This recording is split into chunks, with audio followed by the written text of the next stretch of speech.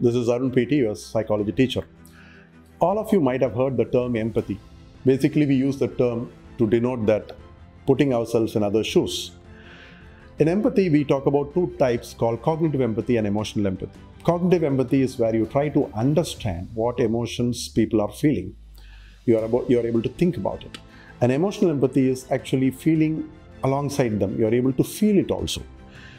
And how radical empathy is different from normal cognitive or emotional empathy.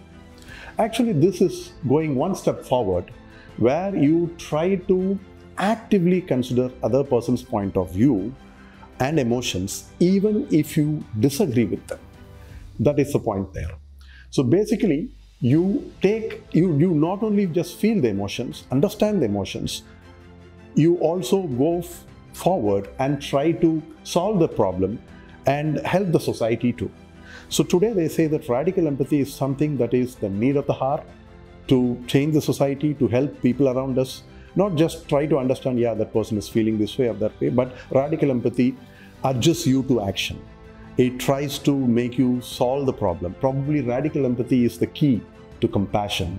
So this is a very important concept in units like emotional intelligence in paper 1 and unit 9, emotional competence, again paper 1. Or when we talk about any kind of solving social problems, bringing about social change, I think radical empathy plays a very important role. Radical empathy probably is very important in psychotherapy also. That's the concept.